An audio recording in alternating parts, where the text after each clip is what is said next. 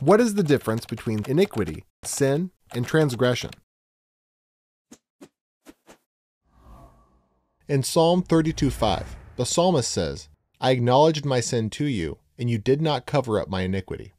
I said, I will confess my transgressions to the Lord." In this one verse, sin, iniquity, and transgression are all mentioned.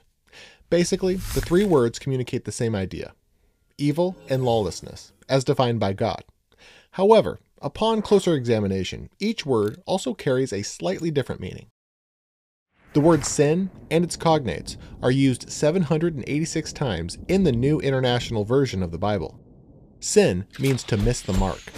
It can refer to doing something against God or against a person, doing the opposite of what is right, doing something that will have negative results, and failing to do something you know is right.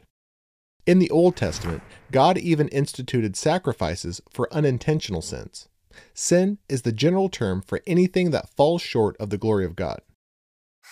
Sin leads to a downward progression that, without the restoring power of the Holy Spirit, we all tend toward. The sin nature is present in every human being born since the fall of Adam. If left unchecked, continual sin leads to a reprobate mind, spoken of in Romans 1:24. Our sin nature causes us to gravitate naturally towards selfishness, envy, and pride, even when we are trying to do good. The Apostle Paul alluded to his propensity to sin when he wrote, "For I know that good itself does not dwell in me, that is, in my sinful nature. For I have the desire to do what is good, but I cannot carry it out." The sin nature leads to trespassing. A trespasser is someone who crosses a line or climbs a fence that he should not cross or climb. A trespass may be intentional or unintentional. Trespass can also mean to fall away from being close beside. Peter trespassed when he denied Jesus. We all cross the line in thought, word, or attitude many times a day, and should be quick to forgive others who do the same. Transgression refers to presumptuous sin. To transgress is to choose to intentionally disobey.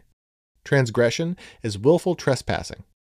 Samson intentionally broke his Nazirite vow by touching a dead lion and allowing his hair to be cut. In doing so, he was committing a transgression.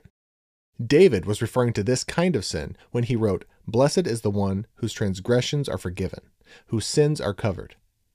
When we knowingly run a stop sign, tell a lie, or blatantly disregard an authority, we are transgressing. Iniquity is more deeply rooted. Iniquity refers to a premeditated choice. To commit iniquity is to continue without repentance. David's sin with Bathsheba that led to the killing of her husband, Uriah, was iniquity. Micah 2:1 says, "Woe to those who plan iniquity, to those who plot evil in their beds. At morning's light they carry it out, because it is in their power to do it." In David's psalm of repentance, he cries out to God, saying, "Wash away all my iniquity and cleanse me from my sin." God forgives iniquity, as he does any type of sin when we repent. However, iniquity left unchecked leads us to a state of willful sin with no fear of God. The buildup of unrepentant sin is sometimes pictured as a cup of iniquity being filled to the brim. This often applies to nations who have forsaken God completely. Continued iniquity leads to unnatural affections, which leads to a reprobate mind. Romans 1:28-32 outlines this digression in vivid detail. The sons of Eli are biblical examples of reprobates whom God judged for their iniquities. Rather than repent, Eli's sons continued in their abominations until repentance was no longer possible. The biblical writers use different words to refer to sin in its many forms. However, regardless of how depraved a human heart may become, Jesus' death on the cross was sufficient to cover all sin. Psalm 32:5, quoted at the beginning of this article, ends with these words, "And you forgave the guilt of my sin." The only sin that God cannot forgive is the final rejection of the Holy Spirit's drawing to repentance, the ultimate fruit of a reprobate mind. Got questions? The Bible has answers, and we'll help you find them.